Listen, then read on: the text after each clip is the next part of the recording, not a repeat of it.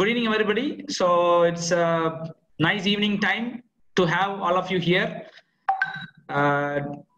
despite your tight schedule. So thanks for being here. Thanks for accepting our invitation and being here. So all of us are ready. So we'll be just starting in a minute, the session. Okay, thanks for your patience. In some countries, influenza might be more important. In some countries, it might be the economic situation that is most important with relation to the broiler industry. But globally talking, broiler bacterial enteritis is the most important issue for our production. I'll talk a little bit about that complex interaction between the host immune system and microbiota, what we learned a lot about in the last 20 years. I'll explain you a little bit about negative instigators of bacterial enteritis, in order to explain to you the vicious circle of bacterial enteritis, how to diagnose, and then last part, how can we solve this bacterial enteritis. What is crucial to understand is that bacterial enteritis problems are derived from as a negative point from a very positive aspect of the broiler production. It is the genetic improvement that we see with our current broiler lines. Okay, and we all know that every year we have an improved feed conversion rate and body weight gain compared to the year before if you look at the genetics. Okay, and if you will look at the presentations that our good friends of genetic companies supply to us, they will always say, yes, we have better feed conversion rate, better body weight gain, because you have a genetic selection that drives through that improvement. Now, I had a thought about this, because if you look at these presentations, what is mentioned by the genetic companies is that they select for many different parameters in order to improve that feed conversion rate, body weight gain. But what they really select for, the main thing that they select for, they don't really mention. And I had a chat with Professor Siegel, which is a very old school geneticist. He's a geneticist, has over 90 years. He was at the root of the selection process that started in the 40s of the last century, started to divide the two directions of selection, one in egg production and the other one in meat production. He was at the very root of that selection. And I had a discussion with him on this topic that I'm talking about with you today. And I asked him, would it be wrong to state that if you want to improve feed conversion rate, to look at the innate immune system is a very interesting strategy, because immunity is something that consumes protein and energy. And he said, yeah, you're right.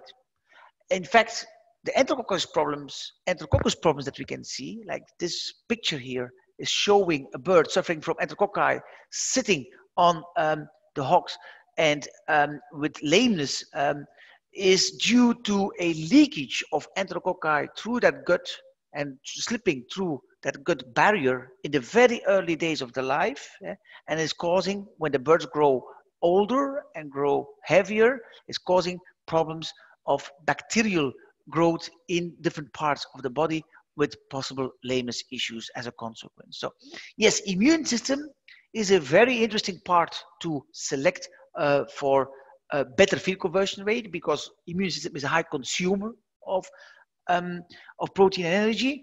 But we cannot say that we have birds that have a poorer immunity today than 10 years or 20 years ago, because on average we see that the mortality rates that we have are lower than what we had 5 to 10 years ago.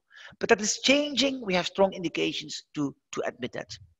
But the most important, really by far the most important reason that we see this feed conversion rate and body weight gain improvements is the fact, and Paul Siegel confirmed that, the selection for fast-growing birds is by selecting the birds that have the highest feed intake capacity or desire.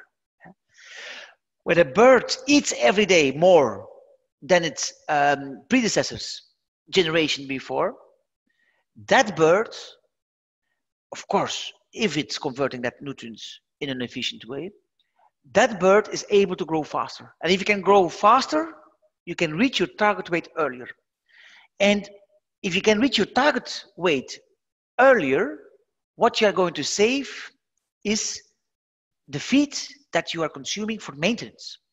I explain to you in a better way.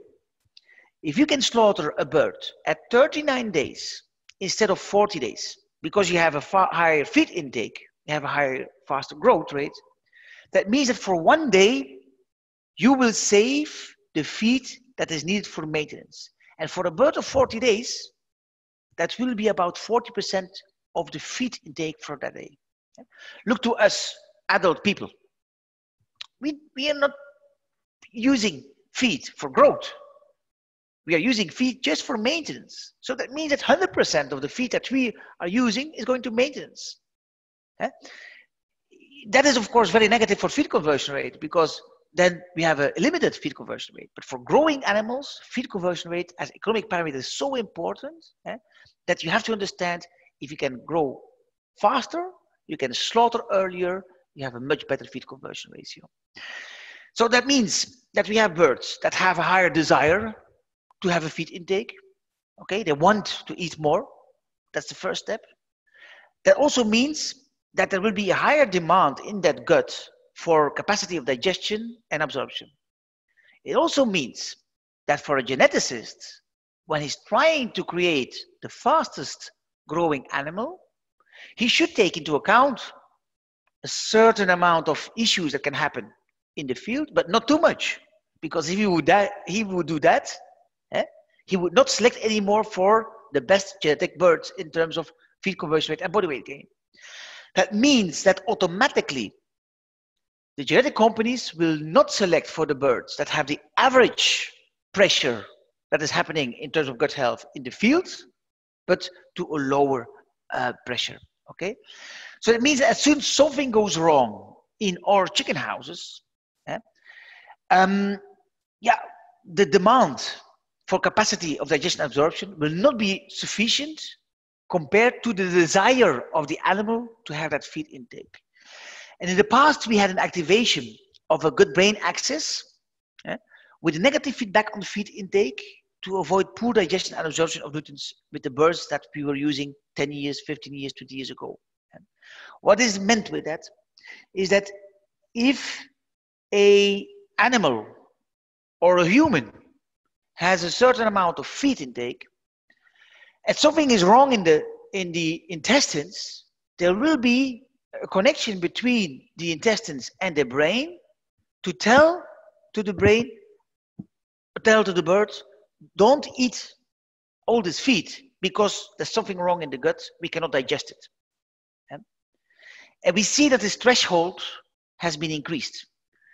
It means that these birds have so much desire to eat that even when they have an inflammation at the level of the gut, they keep eating. And you all know that if something is wrong with your intestines, the first thing that will happen with a normal human being or normal animal is the brain will be told, oh, you're not hungry. You have something going on in the gut. Maybe you don't know exactly if it was salmonella, or maybe it's a norovirus, maybe it's mycotoxins. You don't know. But one thing is sure, your brain will tell to you, oh, you're not hungry anymore, right? What we see with the modern broilers that we have today, the threshold to reach this signal to the brain is much higher than before. So that means that even if something is wrong in the guts, the birds keep eating, and that is causing this oversupply of nutrients in the lumen of the gut. We had this problem before. Now the problem is bigger. But before we had that problem as well. But how do we solve it? Well, we're using antibiotics to suppress that oversupply of nutrients in the lumen that creates a microbiota shift. Okay? And we're using antimicrobials to stop that. And we didn't really understand what was the interaction between the immune system and that microbiota shift. We just knew that using AGPs or other antibiotics, that worked for us to keep control over the situation and have a combination of high feed intake with good digestion absorption without loss of growth and with optimal feed conversion rates as a consequence, right? Okay. This is what we call bacterial enteritis. The fact that we are not controlling 100% the situation is what we call bacterial enteritis. And again, there's a confusing terminology because some people might call this dysbiosis, dysbacteriosis. Some people will call it small intestinal bacterial overgrowth. Some people might call it subclinical necrotic enteritis. For me, all these names are correct except for the subclinical necrotic enteritis. And I see by presenting this presentation now, I see there's a small shift of this cross. This cross should be over the subclinical necrotic enteritis. But that means that all these terms are more or less the same, clostridiosis, as some people call it. And that makes it a little bit difficult for people to understand what we talk about. Okay, so but remember, I don't care what name you choose for this disease. This is where we want to talk about. The problem is that for diagnostics, it's quite hard because we don't have pathognomonic lesions like what you have in necrotic enteritis. Pathognomonic means that if you have this lesion, you're 100% sure this is the disease that we are dealing with. I will come back to that. We developed with Vetworks a macroscopic intestinal scoring system that has been accepted by many companies in the world right now to evaluate this gut health. Bacterial enteritis is a multifactorial disease. What we always need is some damage in the gut, what we call a gut stressor. It could be coccidiosis, it could be mycotoxin, it could be a viral agent, it could be management even. If we don't feed the birds anymore for a long period, we will damage the intestines, right? That can be the start of bacterial enteritis. There is a bacterial factor, and it's a microbial ecosystem. Something is wrong there. We see there's a disturbance. Most people would say the disturbance is overgrowth of Clostridium perfringens. Okay, it's a simplification of the problem. I come back to that in a minute. For sure, there's something wrong with the host defense. Okay, we see an inflammation at the level of the host. And that is, of course, costing us a lot of energy and protein. And we also know that some feed companies have more issues with bacterial enteritis than others. So feed factors for sure play a role. And we know that more complex feeds, more difficult to digest feeds, have a higher level of bacterial enteritis as a consequence than more simple, easy to digest feeds. And management, yeah, management does play a role, because if you have poor ventilation with poor litter quality, high density, we also know that their bacterial enteritis levels will be higher, but also the consequences for bacterial enteritis will be more severe, because we might, for instance, have more breast blisters, hogburn, foot pad lesions as a consequence if we have more levels of higher wet litter. So what you need to understand is that bacterial enteritis and the host defense are closely linked to each other. And the host defense means it's the immune system. And this immune system at the level of the gut has a tremendous dilemma to solve. On one side, we ask the birds to ingest something, feed, with materials that come from the environment, that can be contaminated with potential pathogens such as viruses and fungi and bacteria and parasites. And we ask the gut, take this feed with all these potential dangers in it and allow it deep inside the body of the animal. All right? So what do we ask to the gut? Please protect us as good as possible at the level of the gut mucosa to avoid that these potential pathogens can penetrate in the body and start to attack the host. But we also ask to the gut something else.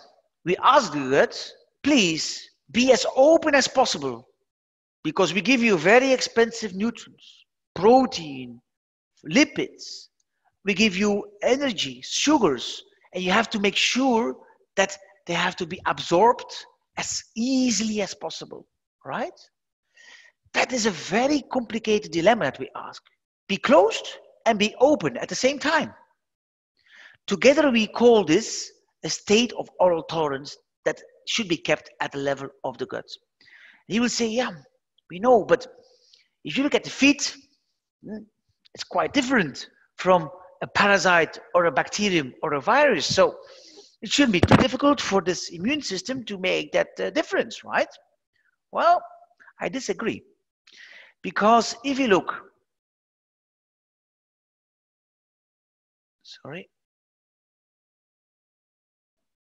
if we look at the composition of a bacterium will be composed from lipids of the bacterial cell wall, proteins, sugars, and all of these bacteria are having exactly the same composition like what is in the feed material.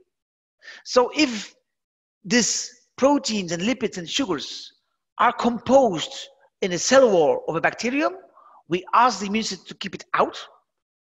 And if it's composed in a feed material, we ask to digest and absorb the nutrients as good as possible, right? That's really not easy for the immune system to recognize. And that's why the immune system at the level of the gut is so extensive compared to the immune system at other parts of the body. And we know that because intestines are the most important immune organ. I know that for the veterinarians that are in the group, that we were always taught that the bursa of Fabricius, the thymus, these are the primary immune organs. They are the most important parts of the immune organ system. But in fact, if you look at the number of immune cells, this is the highest at the level of the gut. About 50 to 70% of the avian immune system is in what we call the gut-associated lymphoid tissue. So the number of cells, the biggest immune organ of the body is in the gut. Although the intestines of a broiler chicken is about 7–8% only of the body weight, it's 50 to 70% of the immune cells are in that gut. To protect and to make the difficult differentiation between potential pathogens and these feed ingredients. All right. Why is it so important for people active in the broiler industry to understand that? Because you have to understand that even a mild activation of the immune system will have a huge impact on feed conversion rate and average daily gain. Immune system, it needs soldiers, these immune cells. And the soldiers, they only can work when they are paid. And they want to be paid with protein and energy. So you have to imagine that even a mild activation of the immune system has a huge impact on feed conversion rate and average daily gain. In the ideal world, we don't need at all any immunity. You will see that your birds will grow a lot faster and with lower feed conversion rate. And I have some examples of that. Go to New Zealand. In New Zealand, they have perfect feed conversion rate and average daily gain. Why? No vaccines needed. They are living on an island. They don't have any vaccination. They have a very low disease pressure. They have the same birds like you have. They also have good veterinarians and nutritionists, but they have similar birds, and still the feed conversion rate is a lot lower. Why? The immune system there is much less activated than in other regions because they have the luck to be on an island. Okay? You have to imagine that, and you look here at the slide on nutrient priority from high to low, that every organ will get a certain amount of protein and energy depending on the hierarchy. The one that has the highest hierarchy is the brain, followed by bone, followed by muscle. The muscle is our business. We want the birds to grow muscle and then fat tissue. The unactivated immune system has a ranking which is below muscle, but before fat. But when we activate the immune system, like in the case of bacterial enteritis, the priority to get the nutrients is increased a lot, and the activated immune system will have a much higher priority compared to muscle. And it's even going further. If we have an activation of the immune system, even muscle will be fed to the immune system. And we see an example of that at the level of the gut, because there's a very tiny important muscle at the level of the gut, which is called the tunica muscularis. This is a very small muscle lining the mucosa, and it's used to do peristaltic and antiperistaltic movement and mixture of the feed ingredients with the acids and the enzymes to allow for a good digestion. So if this muscle is being fed to the bacterial enteritis, you will lose this capacity of peristalsis and anti-peristalsis, automatically you will see more ballooning of that gut. And that is one of the main signs that we will see when we see bacterial enteritis. Okay, we talked about the immune system and bacterial enteritis. Let's look at the microbiota. Okay, 15 years ago, our idea of microbiota management was the following. We said, okay, you have the small intestine, ileum, you have the ceca. In the ceca, it's normal to have this Clostridia ceae. Okay, in the ileum, we have this Lactobacillus ceae. And they are acid-loving. They produce acid themselves. Clostridium doesn't like acid. So as long as the acidity in the small intestine is good, the Clostridia will stay in the cecum and everything is all right. Okay. When we see a problem occurring, that is that the ceca allow the Clostridia ceae to escape to the small intestine and start to overwhelm the small intestine. And that's what we call clostridiosis. Not the fact that Clostridium is present in the ceca, because that is normal, but the fact that Clostridia are climbing up in the intestine and are pushing away the Lactobacillus ceae. Okay? At that moment, we have a problematic microbiota. All right? So if I look a little bit further, this was the story that we had 15 years ago. What we have learned over the last 5 to 10 years is fantastic, because on this moment we can say that we have a much bigger knowledge of what is a good microbiota. And what we can see here is the story of the metabolization of carbohydrates. The carbohydrates are being digested by the animal from polysaccharides into monosaccharides. And these monosugars, they can be used by different types of bacteria, the Bacteroidetes, the Lactobacilli, bifidobacteria, and they will use these monosugars and turn them into lactic acid and acetic acid. Okay, and this is what we always, and I take the slides from Professor van Immerseel, where I worked a lot together with. This was always our story when we talked about good microbiota. These are Lactobacillus ceae, okay, because they will produce this acid. This acid takes has a competition with the Clostridia ceae. The Clostridia ceae stay in the ceca, and everything is fine. What I want to show to you is that this story is not wrong, but this story was incomplete. And we have learned over the last couple of years so much more about this metabolization of carbohydrates that allows us to understand the next steps of the story. Because the next step is the following. Next step is that this lactic acid is having a positive effect only when it can be used as nutrition, as a substrate for other groups of bacteria, Firmicutes, Clostridium cluster 9, 4, 14A, to produce propionate and butyric acid. Okay. What we didn't know 15 years ago is that lactic acid is quite toxic for enterocytes. If you have an increased concentration of lactic acid, you will cause a disruption of the intestinal lining and your cells will be stressed. So it's only when you have sufficient Firmicutes and Clostridium clusters 9, 4, and 14A available to consume the lactic acid that this lactic acid production has a positive impact on your gut health. Okay? Propionate can be used by the host. Butyric acid can be used by the host and by the intestinal cells lining the gut mucosa. Lactic acid on itself, not. It's even dangerous because it can damage. Okay? So we need to promote lactic acid production in order to produce propionic and butyric acid. And these two molecules have a lot of positive effects. I will not go too much in detail, but in general, these two molecules will provide a sound development of the epithelium and a good development of long villi to be available for digestion and absorption of nutrients. What happens if we have excess of lactate? We have a pH drop, and this will be toxic for the Firmicutes. What happens if we destroy this bacteria here on the left side? Then we have monosugars not turned into lactic acid anymore, but they will become available to what we call the bad bacteria. And bad bacteria are gram negatives, such as Salmonella. but also sulfate reducers, proteobacteria, methanogenic bacteria, and you will see that these produce as a side product of their consumption of the sugars, not lactic acid and then further propionate and butyric acid, but they will produce gases like H2S and CH4, and they have a very toxic effect on these intestinal cells. Okay, so we have to try to avoid that these are produced. Now, if you look at my slide here and you look at the names of the bacteria, you will start to see something very remarkable.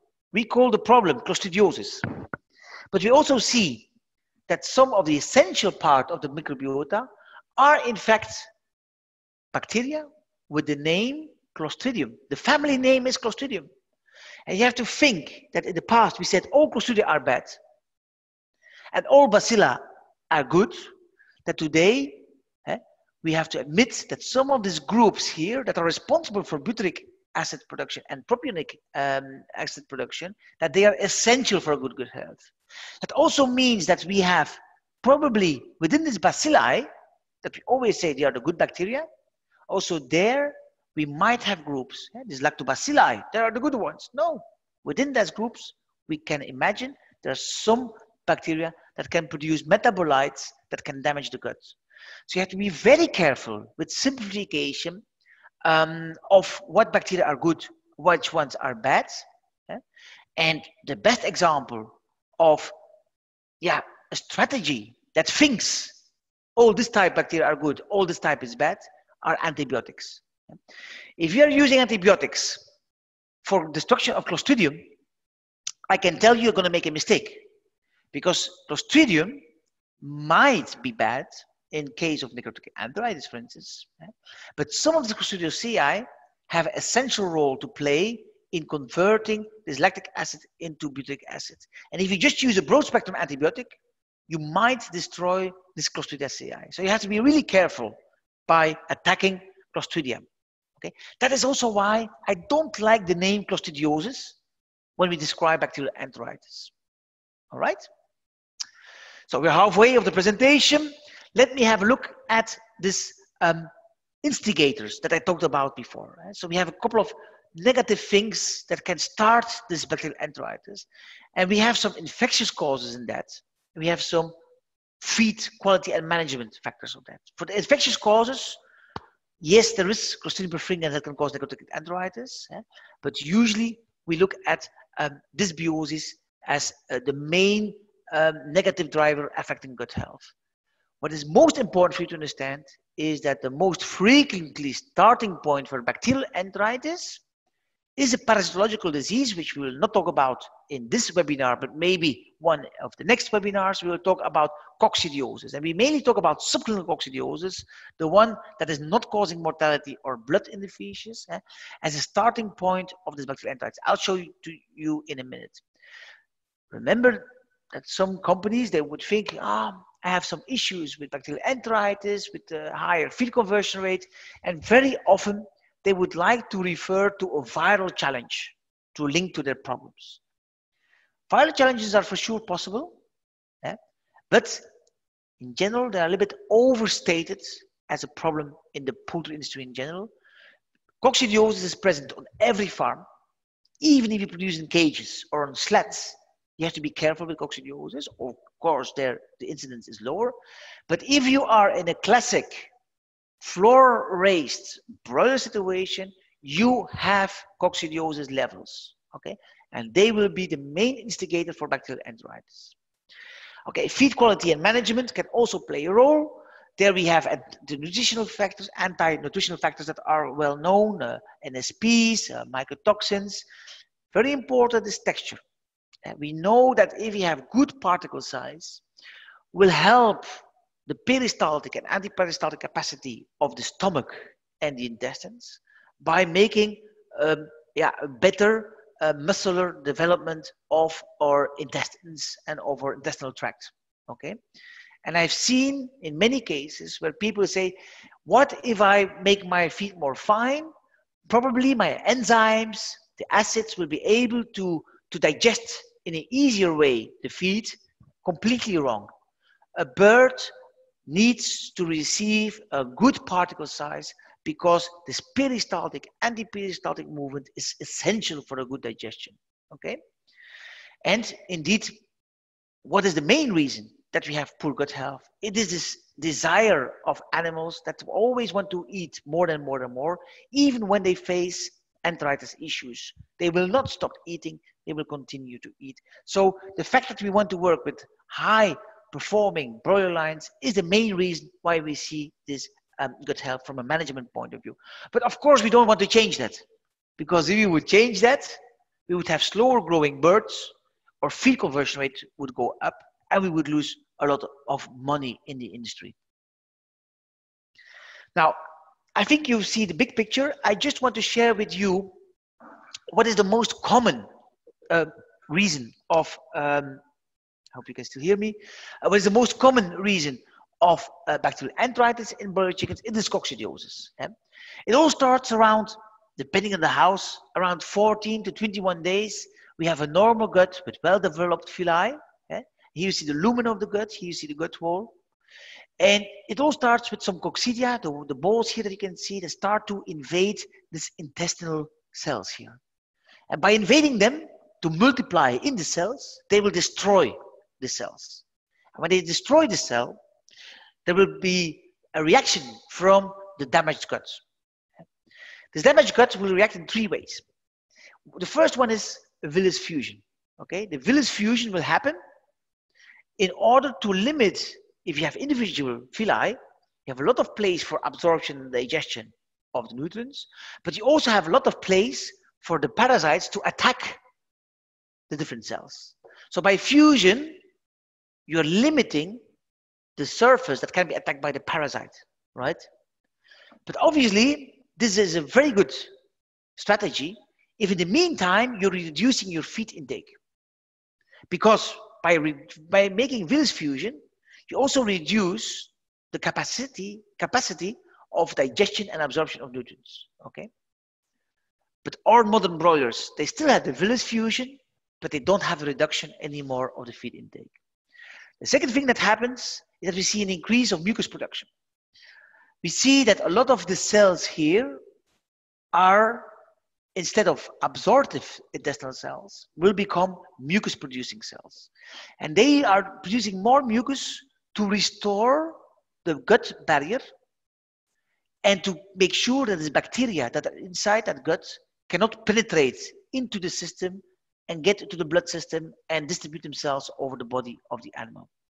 Again, very good if you, in the meantime, you reduce your feed intake. But if you are going to produce more mucus by having more cells lining this villi here producing mucus, you will have less capacity for cells absorbing and digesting the nutrients. That means that if you don't reduce your feed intake, again, you have a problem, because a lot of the feed will remain inside the lumen of the gut as undigested, unabsorbed nutrients. And they become available for the gut microbiota. The third thing that happens will be an inflammation reaction. An inflammation reaction causes also, again, the tight junctions to get loose, because plasma proteins will slip through that holes between the cells and will be used in the lumen of the gut. Some bacteria can easily grow on that. For instance, Clostridium perfringens can easily grow on this plasma protein, and that is altogether with this oversupply of nutrients in the lumen, and these plasma proteins in the gut will start, are causing that shift in microbiota. So we have disruption of the normal microbiota that is happening. Okay, so instead of going from a normal carbohydrate digestion that drives through lactic acid to butyric acid production and propionic acid production, we start to have a shift of other bacteria that are producing more gases that are damaging the mucosa. And we can see this bacterial enteritis not by a pathognomonic lesion, but by a combination of lesions, by ballooning, too much mucus and gas formation. This tunica muscularis, the small muscle that you can see here, is intact at the upper part, the C1 picture. In C2, it's been given to the immune system to react on this enteritis, so it's gone. So they have a flaccid gut cannot do the peristaltic, anti-peristaltic movement anymore. You can see the same in D1. D1 also, the tunica muscularis is gone. The villi are shortened and fused. Number 2 is a normal intestine. Undigested feed in the hind part of the gut because you don't have this peristaltic, anti-peristaltic capacity anymore, and you will see inflammation as bacterial enteritis compared to a normal gut, which is here in picture number F, number 2. We can see this microscopic lesions also histologically. You can see here, for instance, villus fusion. You can still see the crypts of the villi, but the villi themselves, they are fused. We can see a lot of infiltration of T lymphocytes and heterophils as a consequence of this bacterial enteritis. So all that indicates this bacterial enteritis. So explain to you the vicious circle of BE. It all starts with this high feed intake, with high NSP levels, coccidiosis, mycotoxins, viruses, leading to an oversupply of nutrients in the lumen. That leads to the shift in the microbiota. That leads to inflammation, oxidative stress, with villus fusion as a consequence. This leads to poor digestion of feed and digestion of nutrients in the gut, which is a less functional gut. And that again, in combination with this high feed intake borderlines, that gives you again this oversupply of nutrients in the lumen. What we have done in the past is mainly focusing on the shift in microbiota by using antibiotics. Okay, but we will come to in a minute, we will come to a much more intelligent solution, because if you try to cut a vicious circle only on one step, the vicious circle is strong enough to be restored after that you take out your antibiotic. Okay, in this case antibiotic. Okay, to solve a vicious circle, you have to cut the vicious circle in all phases at the same time. Otherwise, you just have a incomplete solution to the problem. Okay, how to diagnose BE? I explained this typical signs in the bird, but you can see some signs generally in the house by wet litter, diarrhea, stable feed intake, because the birds, some of them have high enough inflammation, so they would stop their feed intake, but mainly we will see an increased water feed ratio. How to score in an objective way? You can use a uniform scoring system. The one that is mostly used is the one that I wrote in 2010, 10 years ago.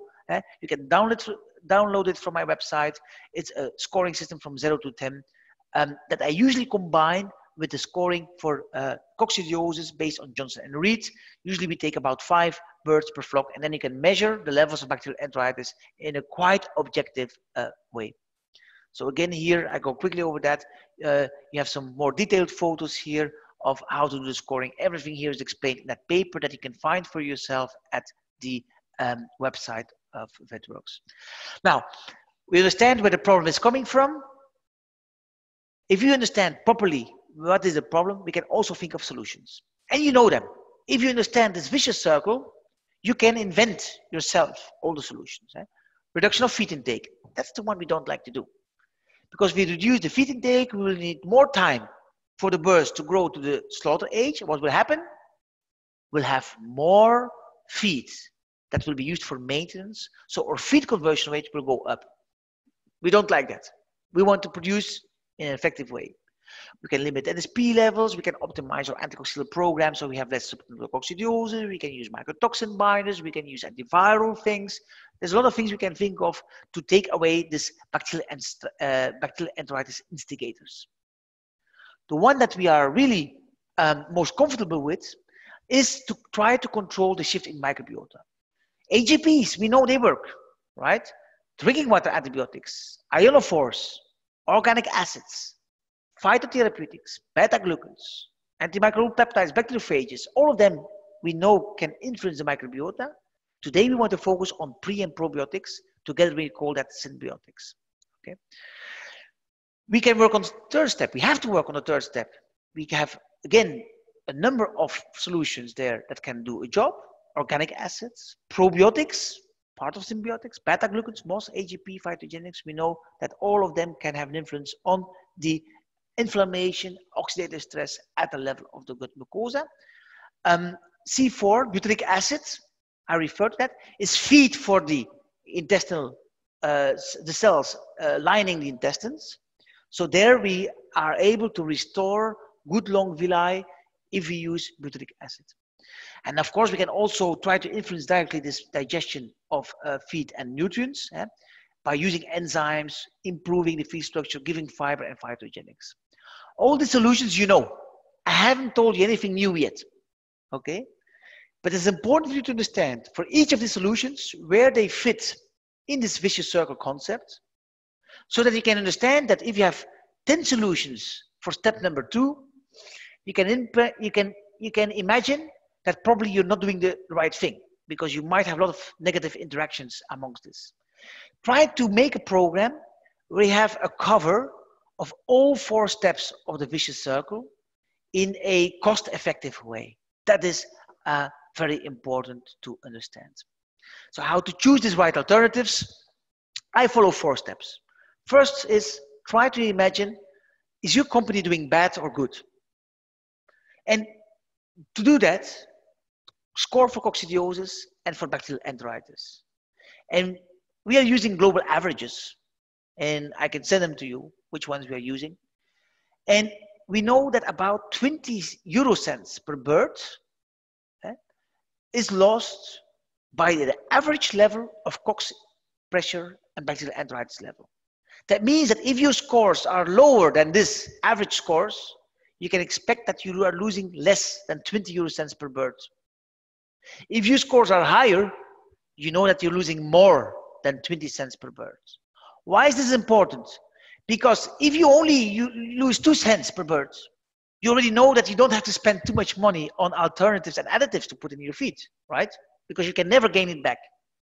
If your losses are 40 cents, you know you can still have a lot of improvement, and you know you have a lot of place to invest in additives to help you to control this coccidiosis and bacterial enteritis. That is for me the first step. Most people, they will go to the manual of the supplier and say, oh, what do you have?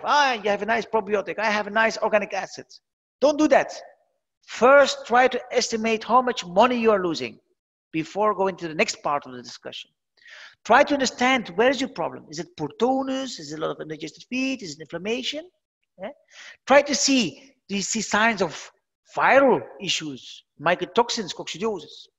Think before you start talking with suppliers of additives. And then you list everything, what you already do to facilitate digestion absorption. All the feed additives that you're using, all the drinking water additives, all the management improvements that you are doing, more litter, more ventilation that you are doing in order to control gut health, okay? And try to think, do I do some intelligent things like developing synergies? For instance, you combine an enzyme with an MCFA, you know that they both will work together and they will strengthen your solution. Sometimes you do things that are stupid, like a copycat. You put the same acid in the drinking water and the same one is put by the nutritionist in the feed. You spend 2 times the money for 1 time the effect. It's stupid. But sometimes you have to make your analysis to see it. Sometimes you don't know what the farmer is putting in the drinking water. You know what you put in the feed, but you don't know what the farmer is doing. Try to find out. And sometimes that's not possible to avoid, but sometimes you're using probiotics for stimulation of the gut health. And we have a mycoplasma antibiotic that is killing the probiotic. Be careful with that. So by making your list of all the solutions, you can make your analysis to see what you're doing, if it is the right thing or not. Then you bring together everyone, veterinary, nutritionist, production manager. You look at this list and you check, where do I have a good support? Where do I have a bad support? What kind of tools do I need? And which ones maybe I can take out of my program? And then you go to the supplier. And then you go to the supplier and say, this is what I need. I need a probiotic that can do this, that can help me to reduce inflammation in my gut. I need an organic acid that is helping to stimulate my village development. Okay? Only then talk with your supplier. First, make your homework, and then you will have a good discussion with your supplier of your gut health products. Okay? So remember, break your vicious circle with solutions on all steps, all the 4 steps of the vicious circle, and try to focus on approaches that can control that microbial ecosystem, the microbiota, but also deal with that inflammation and that host defense, gut barrier management, integrity, and recovery of the intestine. And if you look at the alternatives that are not antibiotic, then we can see a number of groups of products that are used very frequently today: organic acids, phytotherapeutics, probiotics and prebiotics, and pro and prebiotics together we call synbiotics. And what do probiotics do? Probiotics are bacteria. They are living microorganisms, and they will contribute to an intestinal microbial balance. Okay, they can be put in the feed, in the drinking water. They are very important in young animals, but remember, our broilers are all young animals because we slaughter them at only 30 to 40 days of age. Okay, and we used to use them mainly to restore intestinal microbial ecosystem after antibiotic use. Species that mainly are used in chickens are lactobacilli, streptococcus, bacillus, bifidobacterium, enterococci. Okay. Now, what you have to understand is that in the past we were using probiotics based on the name. Then some people say, "I want lactobacillus." Why? Because I want to have bacteria to produce lactic acid. Another one said, "No. I have very good experience with Bacillus subtilis. I want Bacillus subtilis to be used." Another one says, "Okay, I want to have a streptococcus." Whatever. Today, 2020, we just understand that the name of the probiotic is not the most important thing. It is what it is doing. Okay? And we look at understanding the mode of action of different probiotics. And remember, the mode of action of a bacterium, there is a huge variation. I'll give you some examples. You have probiotics that can modulate gene expression of intestinal epithelial cells so that it can talk with the microbiota in a better way, or they are less quickly triggered to start inflammation. We have probiotics that can compete with pathogens for adhesion sites and also for nutrients. We have other bacteria that can produce antimicrobial compounds against other bacteria. They can produce H2A2 or bacteriocins, which are proteins that can kill other bacteria. They are in fact like antibiotics produced in the gut by living bacteria. We have bacteria that can do quorum sensing. Quorum sensing is it's communication. They will talk with other bacteria and they will, for instance, say, "Hey, you should not be replicating yourself." All right? We have other probiotics that can create cross-feeding. They can produce nutrients for beneficial bacteria. For instance, we can have bacteria that are taking monosugars to turn it into lactic acids. Or we can have probiotics that can use lactic acids and turn it into butyric acids. Okay? And we have other probiotics that we know that can do immunomodulation. They can modulate the immune system to react more or to react less. Okay? So just understand that the period that we said probiotic, it is a name. This bacterium is good. This one is bad. Forget it. The best example is Clostridium. We used to say that all Clostridia are bad. And now we understand that some of these Clostridium clusters are essential for a good gut health. So we could use them. You could imagine putting them in a probiotic. Whereas 10 years ago, if you would tell someone, put a Clostridium in your probiotic, you would say, "Are you crazy? That's dangerous." No. On this moment, we understand that the clue is in the mode of action of the probiotic. And when you have a probiotic, you need to be able to understand how that probiotic will help you in improving your gut health. Okay? Yeah, to select probiotics in the food industry, there's a couple of things that we like. We like them to adhere to intestinal cells under that mucus layer. And we also like them to overcome potential hurdles, like they have to be able to cross the pH of the stomach so that they can survive after application in the feed or the drinking water. And we want them also to be able to compete with the other microorganisms in the gastrointestinal tract. You have different types of probiotics, single strain versus multiple strains, defined, undefined culture, sporulated, non-sporulated.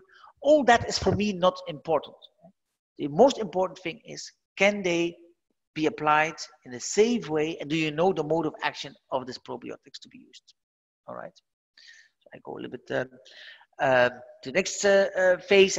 What is the outcome of probiotics? Well, improvement in feed conversion efficiency. That is what we usually try to target. And it can be by these different mode of actions: immunomodulation, improved digestion, etc., etc. I think in the future, gene functions will be better known, and we will not just take a probiotic based on experience, but we will more and more will know, okay, this probiotic has this gene, and we can use it in this situation. And I think the feed choice will be a crucial element of defining the probiotic. Because you can imagine that one probiotic is doing good with a corn soy type of diet, and another one will do a better job when it is linked with a wheat-based diet, right? That makes a lot of sense, because depending on the metabolization of the carbohydrates, some will be better in one situation and some will be better in another situation. Now, if you think about that, that's very logical. But that also explains the link with prebiotics, because prebiotics is the feed that you will give to the microbiota.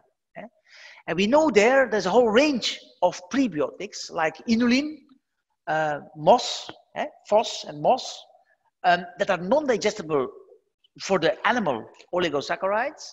But these nutrients are going to steer the microbiota in one or another direction, okay?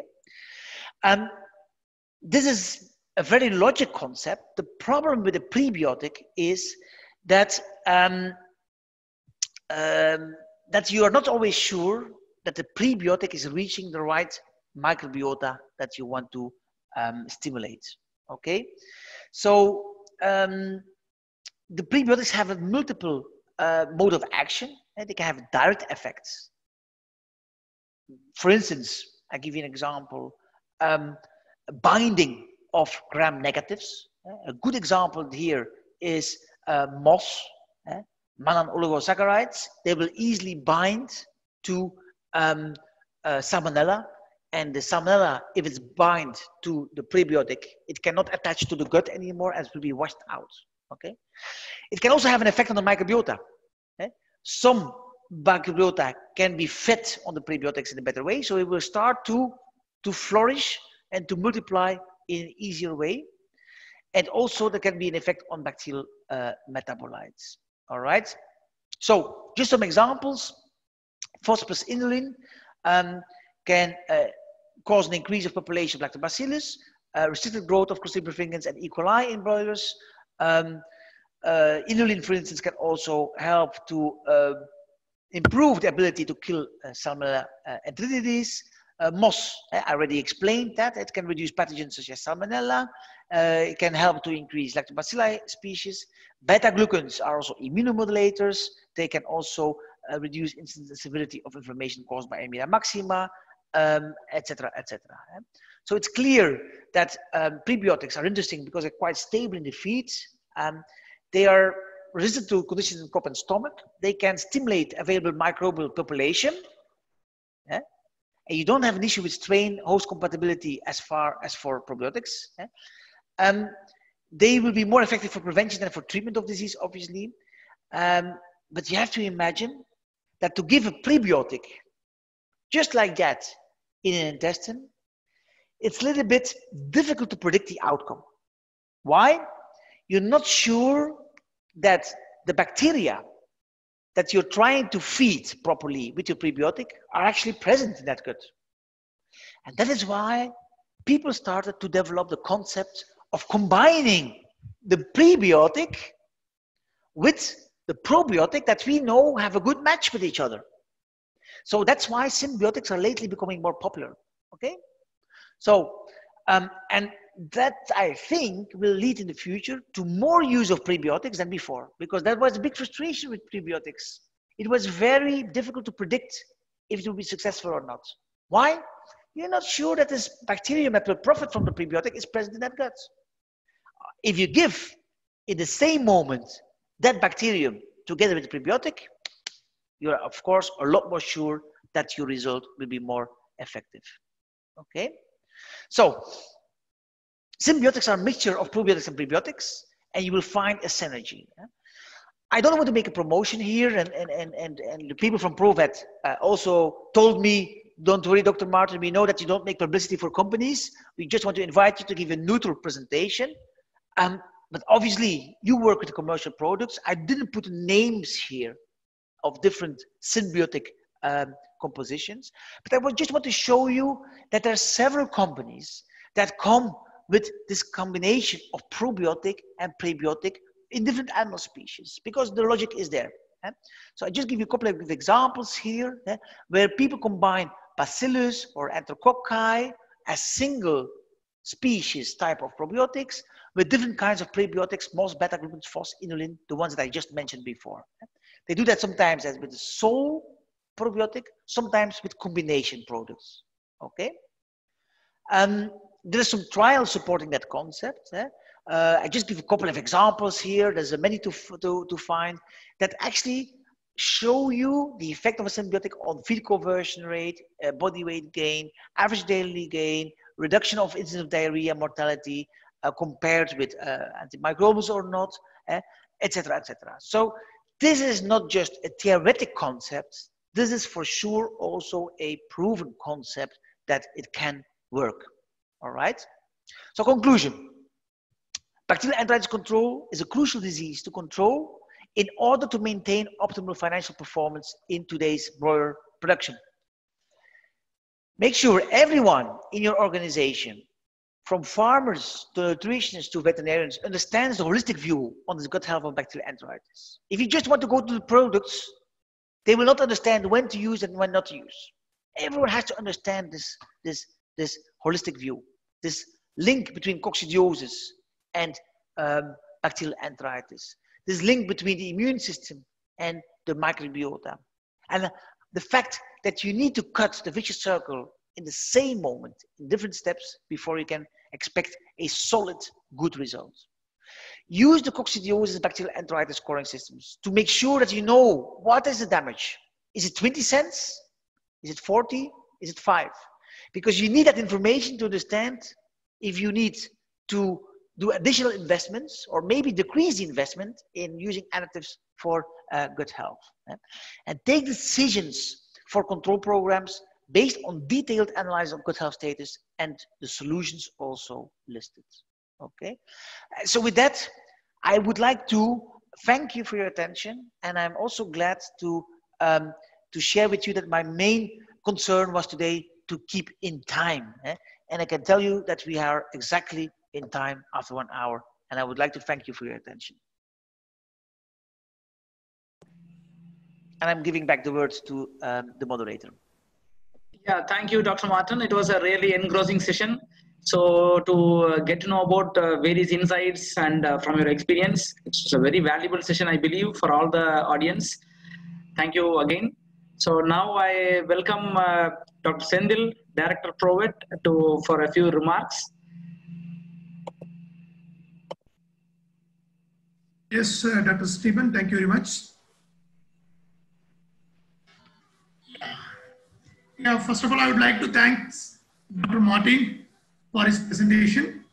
It was excellent, easily understandable. Thank you. Also, I would like to thank the audience for making this webinar a grand success. So this is just the beginning from Provet. I assure you, there are more webinar, maybe seminar to follow. It will be relevant to the industry development, maybe technical or non-technical. We do conduct a lot of webinar in near future.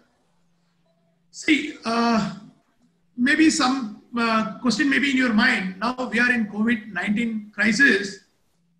Why we are now talking about Synbiotics, how it is relevant to this? So the reason is very simple, because as a producer of say egg or chicken, we have to always look for a better performance or better productivity, because the selling price control is not in our hand, whereas the production cost control is. See, if you look at the past 6 months or more producers have lost heavily because of various reasons. The placement has come down drastically. So it is the time to work on a better output with the available placement in near future with us. See, maybe the selling cost now presently may be very good. It doesn't mean that we can afford to increase the production cost. So with such approach in mind, we have come out with this topic, the Synbiotic, which is proven to be a very good performance enhancer. I'm sure some or most of you attending this webinar must be having Synbiotic in your formulations and getting benefit out of it. So my request to them is to continue to do so. And those who are not tried, just have a try. You will see the difference. So with this short note, once again, thanking everyone who are attending here. I forward this to Dr. Ajay for question and answer session. Over to Dr. Ajay. Thank you. Yeah. Thank you, sir. Thank you, Dr. Senthil, sir, for this short note. And Martin, this was an excellent session. You have given a complete insight about the importance of the gut health, how it is going to help in feed conversion and immunity and overall health. So I have selected a few questions does prebiotics help in binding mycotoxins? Prebiotics or probiotics? Sorry.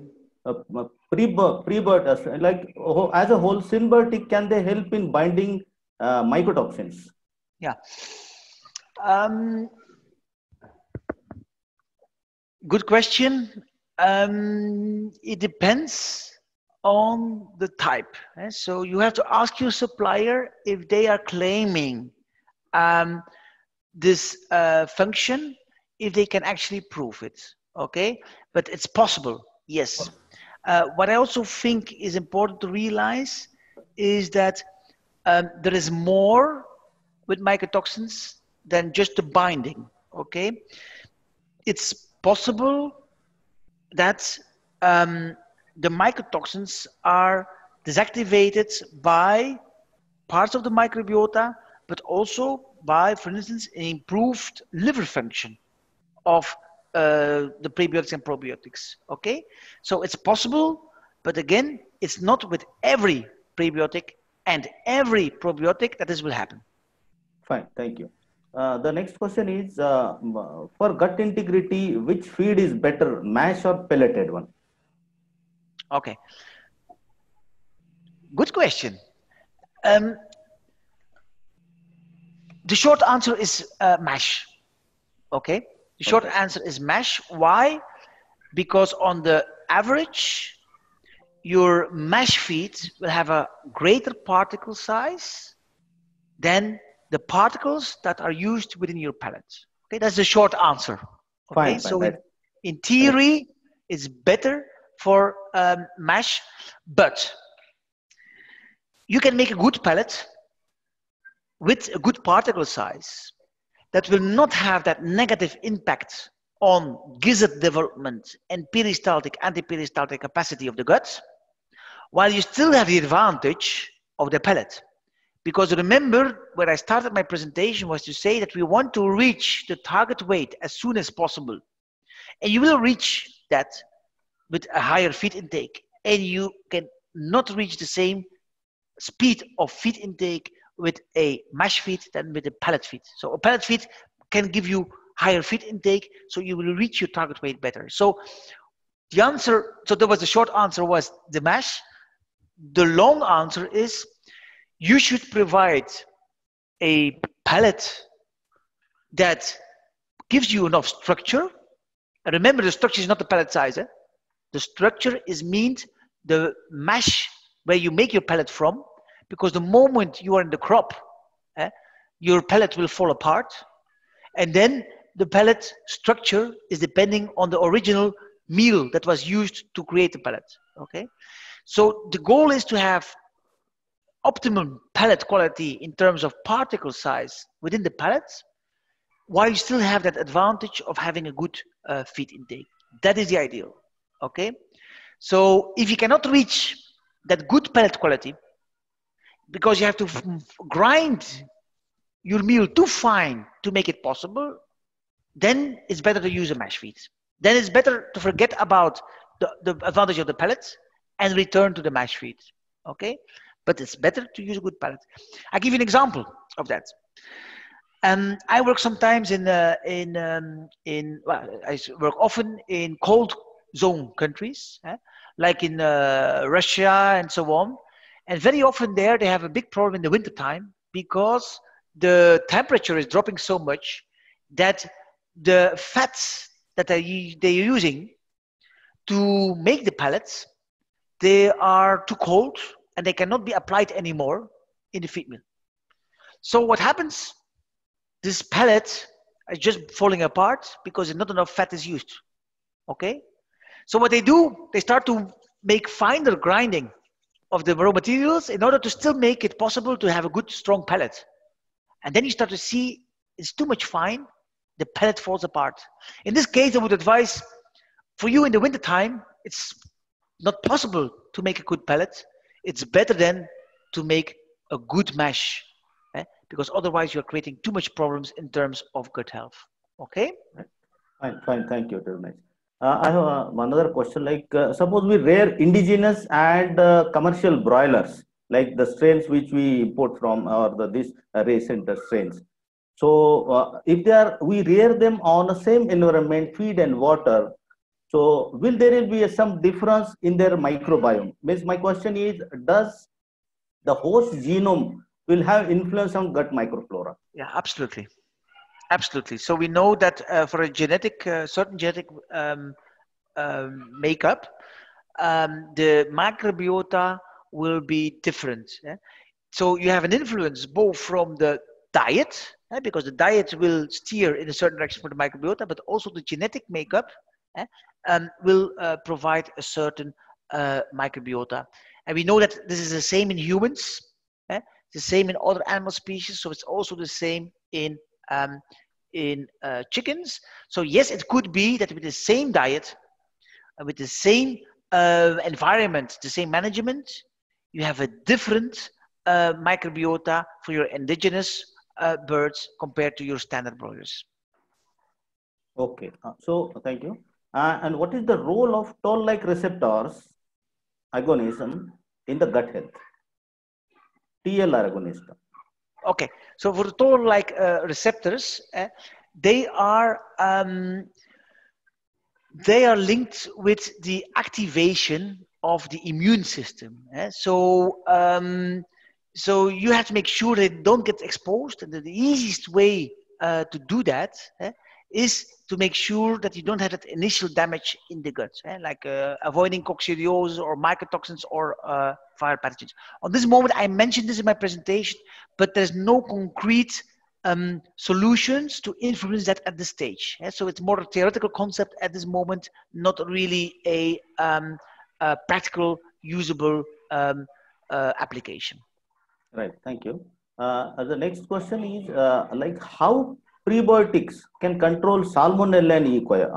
Which way is the mode of action wise you can say? Sorry, I just... How prebiotics can control salmonella and E. coli in the gut? Okay. Yeah. So there's two ways. So one is by feeding bacteria that compete with salmonella and E. coli.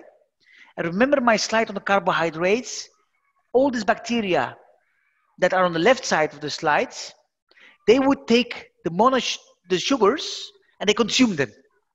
If these are consumed in the first part of the gut, before they reach the Shika, where the Salmonella E. coli can start to proliferate, if there's no feed anymore for the Salmonella and the E. coli, okay, they will not grow. Okay, so if you have prebiotics that can stimulate this presence of this lactobacilli, this bifidobacteria, this Clostridium clusters, and so on that I mentioned, they will take away the nutrients for the salmonella. Okay, that's one way. The other way is by direct binding. We know, for instance, that moss, as I explained, they are able to bind salmonella. They fool the salmonella. They make the salmonella believe that this is a gut wall. They attach, and then they are washed out of the gut. So there's two modes of actions for this control. Right. Thank you. what should be the ideal particle size in the leghorns, laying birds? Yeah, that's a long story. I cannot just. I have my slides ready for that, but it depends on the age, obviously. But you can find these requirements usually in the manual of your genetic provider. But make sure that you have enough particles of half, let's say 500 microns, half a millimeter, that you have enough particles like that in there. And try to avoid particles that are less than 100 micron. Okay? So it's a short answer that you should go, it depends on the age and so on, but try to remember these rules. Try to avoid less than 100 microns. Try to have a certain percentage of 500 microns. Fine, right, thank you. Now the next question is, feed itself contains beta-glucans and mannans as a part of non-starch polysaccharides or NSPs. So do addition of extra prebiotic needed? Yes, because these are different beta-glucans. So it all has to with the link of your glucans. That's why we call the 1316 beta-glucans are the ones that can have a prebiotic and a immunomodulating effect. The ones that are present in your feed don't have that. They have to be derived from yeast origin. You need the ones from the yeast origin. By the way, the ones from the yeast origin cannot be broken down by the enzymes that break down the ones that come from cereals. Okay, so it's a 1314 instead of 1316. That makes a difference. We call it the same, but that's not very detailed enough. But they are different. Okay, right. So there is another question, like, can we use antibiotic growth promoter along with probiotics? And what is the subclinical coccidiosis? So this is a different question. So can we use AGP along with probiotics? How far they are compatible with each other? Yeah, you have to check it case by case. Okay, fine. Yes. Right. You have to check it, but it's a good question because potentially it could have a negative interaction. Ask your supplier of your AGP or your supplier of your probiotic to show that it is compatible with each other. Also with drinking water antibiotics. Okay. So another question is, can we rear broiler flocks by using Synbiotics by completely replacing antibiotic growth promoter? Is it possible? Yes, it is possible. But you need to make sure that in your vicious circle, you have a good coverage of these 4 steps. I have seen companies where they have exactly the same or even better performance if they use alternatives compared to with antibiotics. But you have to know what you're doing, follow the steps as I explained in the presentation, and then it's possible. I have not said that you can do it for the same cost always. In some cases, I will tell you, here you need to put on top of this, you have to put this and this and this solution. And sometimes I will advise, yes, in your situation, the use of the AGP is the cheapest way to do it. Okay? I would also try to reverse the question that you have to ask yourself, how often is the AGP? Can you still improve the performance of the AGP by investing with using a symbiotic, with using organic acids? And in most cases, the answer is yes. So that means that the AGP is not able to 100% reach the optimum performance. Okay? Okay, right. Now, another question is, Clostridium and Enterococci will increase transamination of the amino acids in the gut. By that, they will increase the forming of the ammonia. So, should we increase the doses of amino acids when birds are infected with either Clostridia or Enterococci? Not per se. It depends. you have to be careful, but you talk about pure amino acids or you talk about protein? Pure amino acids. Ah, yeah, okay. Synthetic amino acids. Okay, now the reasoning behind, of course, is something different. The idea behind is that if you use your amino acids, you can lower your crude protein levels. You will have less risk of providing a oversupply of nutrients in the lumen, because it's very often it is your protein digestion that is not okay when you have some issues like with coccidiosis. You have excess protein. I talked about the carbohydrates in this presentation, but sometimes mostly also the proteins are involved. And then, of course, by lowering your crude protein levels, replacing by amino acids, you can avoid that a lot of crude protein is given to potentially bad bacteria. In this sense, this can help. This can help your gut health management overall. Right, fine, thank you. Now, there is one more interesting question, like if you are using Synbiotic and if I go for water sanitation, so will the water sanitizer will destroy the probiotics present in the gut? Yeah, usually not. So it depends if you use a probiotic in the drinking water or not. There can be an interaction in the water lines, for instance, if it's very acid or whatever, and your probiotic is not acid prone.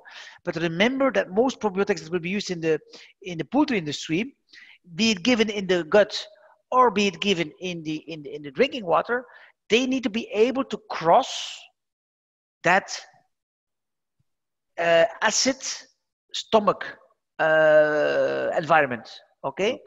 So if they are able to do that, they will be able to survive also these conditions in the water lines. 1, 2, of course, in your intestines, you have a certain pH that will be linked to a certain bacterial. The bacteria will establish themselves with a certain pH in mind. Okay, so if they don't like acid, they will not go to the front of the small intestine. They will go further down. Okay, what you use in your drinking water, the moment that you ingest it in the bird, it crosses the stomach. It will be or absorbed or it will be dissociated because of low pH. So that means that at that moment it will not be active anymore in that gut. Okay, so water sanitation per se will not have an influence on your probiotics. Okay. 2-3 questions. I'm just is it fine with you, Martin? It's my pleasure. Oh, fine, right. So can you differentiate between biotherapeutics and phytonutrients? This is a somewhat different topic from this one, but just for a query, difference between biotherapeutics and phytonutrients. So which one is preferred or better in as far as action is concerned? What do you mean with biotherapeutics? Like this probiotics, you can say. Yeah. Okay. All right. Okay. Yeah. Sorry. Yeah. No. It's again. It's a different mode of action. Okay. So there's some probiotics that that would do a better job in this situation. There's some phytogenics which are very, very powerful as well. So I can really not. I work with probiotics. I work with biotherapeutics. I work with phytogenics. I work with organic acids. I work with all of them. What I look at is my vicious circle. I see what kind of function do I need? What kind of mode of action do I need? And if it is a phytogenic that provides me that action or a probiotic, I don't care so much. But I have to understand what I'm doing and I have to understand my starting point. So either way can work.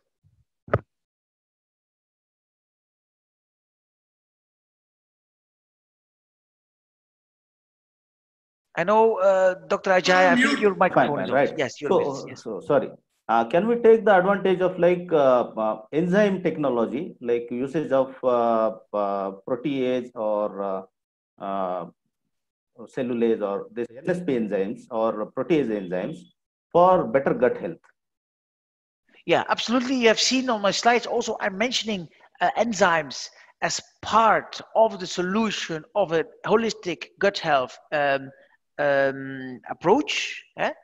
If proteases are always the one that will pay back, that is another discussion. That really depends on your feed quality, on your protein digestibility, etc. You have to judge that case by case, but for sure, enzymes can contribute massively by working on the fourth step of the vicious circle. And that is, again, to be judged on a case by case basis, but they can play an important role. Okay, right. Now, another question is like lactobacilli produce hydrogen peroxide or you can say reactive oxygen species. From this hydrogen peroxide is being utilized for the activation of the macrophages, right? Neutrophils or lysozymes. But you said more lactic acid production is detrimental for the gut health. Can you clarify or I'm glad that the audience was listening carefully. Yeah. That's right. So the problem is that your lactic acid production has a detrimental effect on the epithelium if the lactic acid is not used by other bacteria to be converted in other metabolites. Okay. So, but you're completely right. It is detrimental. So that means that if you destroy part of the microbiota that cannot consume lactic acid anymore, you will have a poor effect. But in most cases, your lactic acid production goes hand in hand with a good microbiota, and then the lactic acid will be used by the good bacteria to produce propionic and butyric acid, and then it has a positive effect. Okay, right. Thank you. If we add probiotics in the chicken diet, which one is better if you add in the chicks early stages or later stages? Which will give better response or advantage? It's easier to do it in the starting phase because in the starting phase, you don't have a lot of other bacteria yet. You have a less diverse microbiota in the early days. But again, it will depend on the mode of action that you want with your probiotic. If I'm using a probiotic that produces a bacteriocin that kills Clostridium perfringens, I will not use it at day 1. I will use it at day 28 because there I have my Clostridium perfringens issues, right? But if you have a probiotic that is producing a lot of butyric acid, that helps for the gut to develop in a very good way for the first 2 weeks of the life, when the bird is not producing a lot of butyric acid yet, then this probiotic will do a better job in the first 2 weeks. Okay. In general, it's easier for a probiotic to show effect early in life because it has less competition.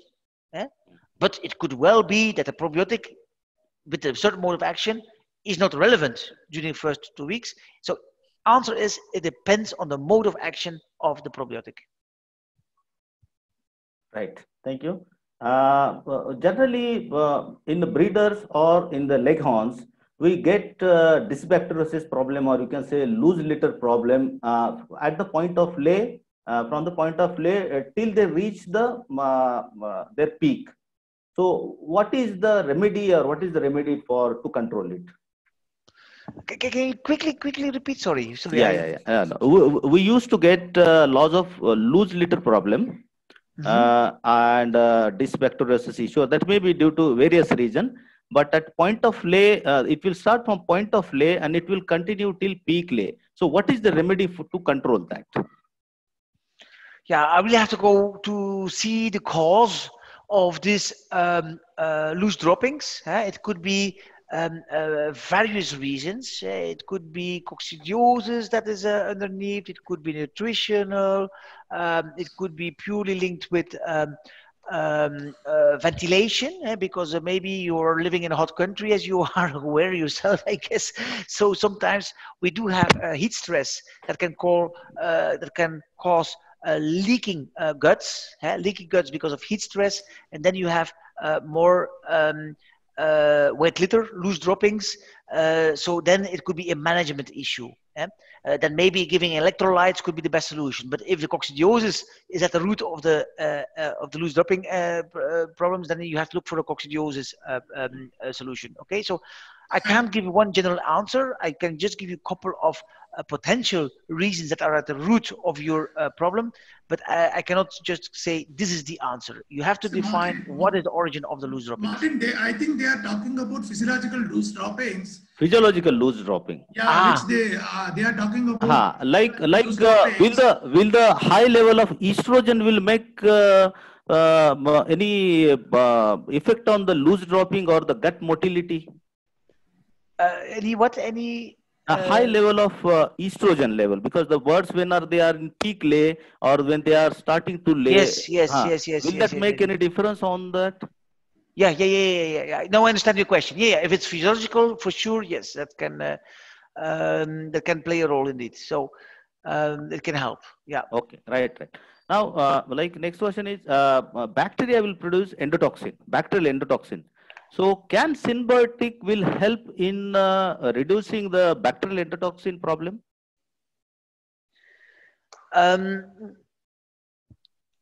Yes, because the symbiotic can also influence the bacterial population, the microbiota. So automatically, for instance, if you talk about gram negatives, if you have less gram negatives with a certain symbiotic composition, then automatically also your endotoxins will be lower. Again, depends on the symbiotic.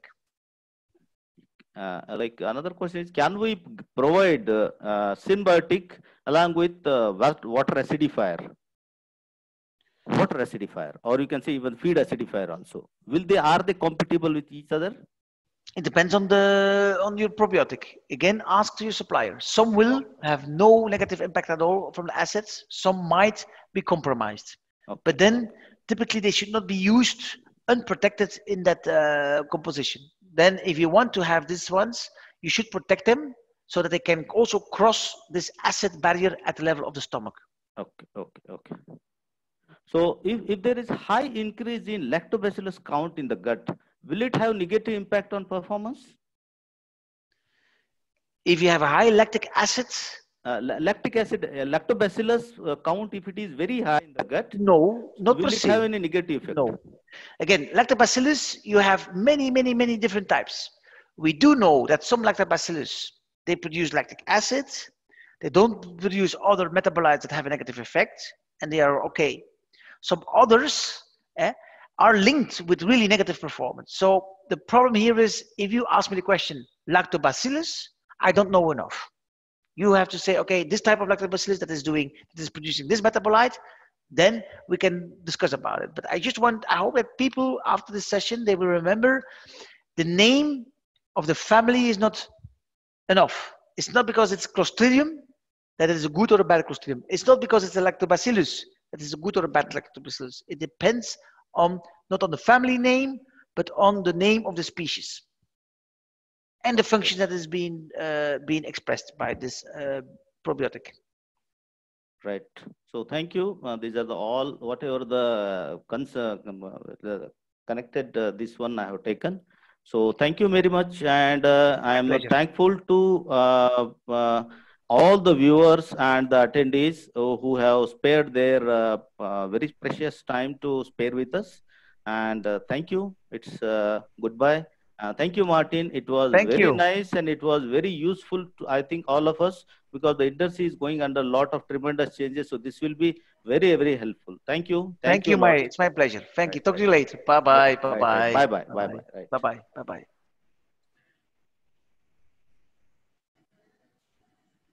Yeah. Thank you, everybody, for being patiently listening to all the questions. So it was the questions, the depth of the questions which the people asked was, we can see the enthusiastic levels, the levels of enthusiasm among the participants. Thank you for attending this session at a very short notice. Thank you. And thanks for Dr. Maarten for making it a very engrossing evening. Thank you very much, sir. And keep your fingers crossed for the upcoming webinars. We'll keep you posted.